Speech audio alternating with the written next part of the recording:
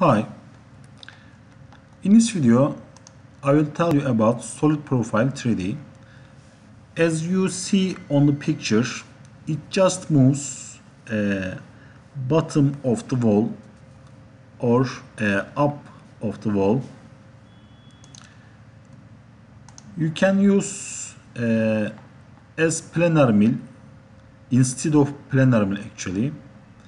I just specify a wall and click generate and get a profile move at the bottom of the wall. You can change the engage arc move to linear and generate. You can make give offsets. It is just at the bottom of the wall, and you can give 2 millimeters offset and -3 to up. You can make multiple passes. First you should measure the length.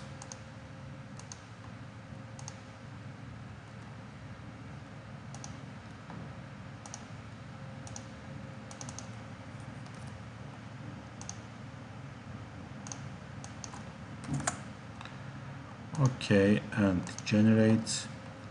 It makes 20 passes that will count 46 millimeters.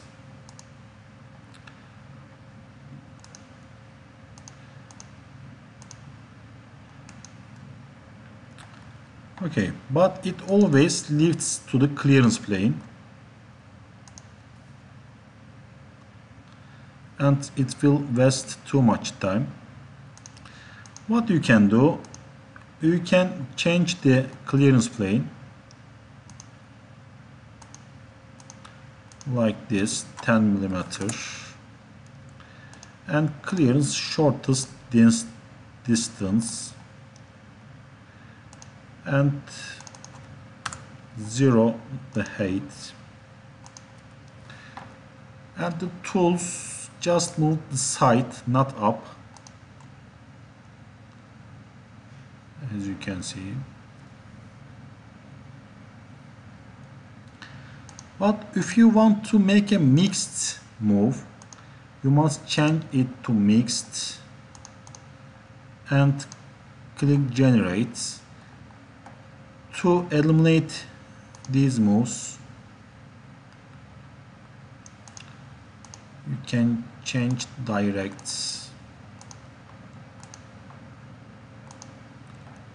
and it will just move on the wall, no any lifting. But the mixed, we talked it before, the mixed strategy isn't good for the tool and the parts. But if you measure the time, you can use it.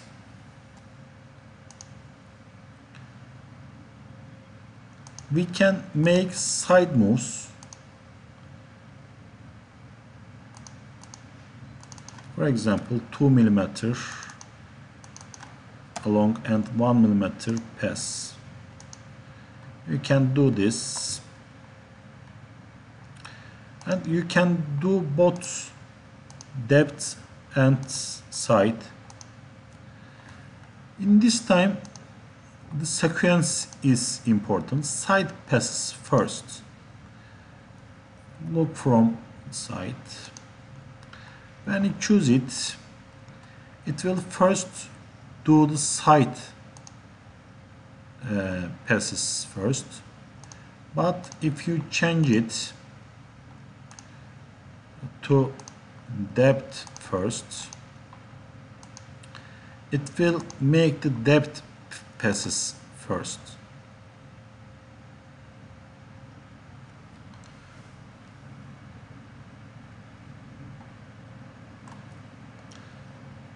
And then it will make the side pass after the depth.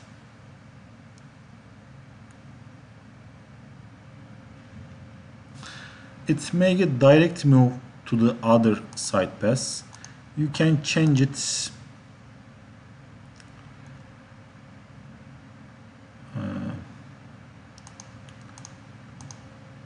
to the clearance tool axis. Let's see, will it change? It changes all the lifts.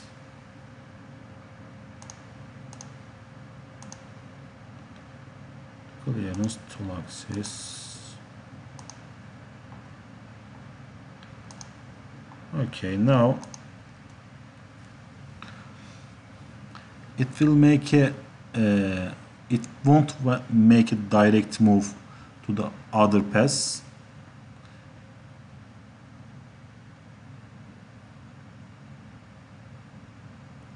It make lifting move and then go to the finishing pass. Okay, we can choose all of the walls.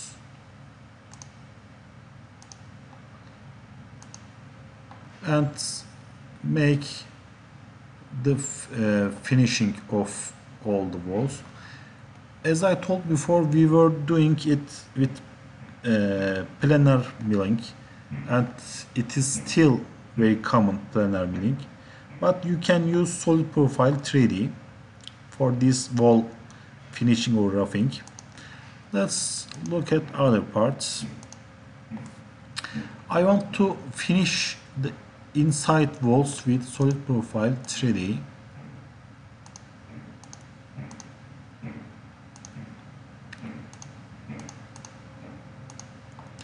And click generate. It starts from the starting of the wall, but if I click here, for example 3 mm extend, it extends the start and end cutting move. But if you want to merge the start and end, you must write very big extend value in here, and you can have it merges the start and end. Let's look at the last parts. There is a formed wall here.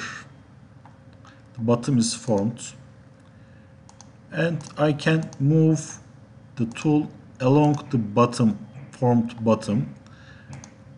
I click generate and can see that the tool moves along the bottom, but it doesn't cut the blend. So I give 1 mm offset because the tool diameter is 2.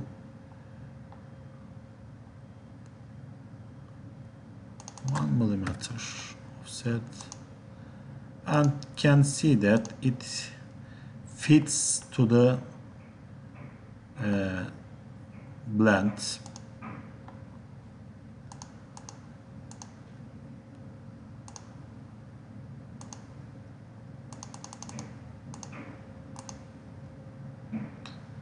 We make a formed move. These are done with curve point method now, but you can use solid profile 3D for a faster operation. It is all for solid profile 3D. You can use it against planar mill instead of planar mill. As you can see, you just select the walls and click generate, and if you want, you make multiple passes. You use multiple passes. You can't do this formed walls with planar mill because it is planar as its name. You can just do it with solid profile 3D or with curve points. Thank you for watching. If you have questions, please ask on comments.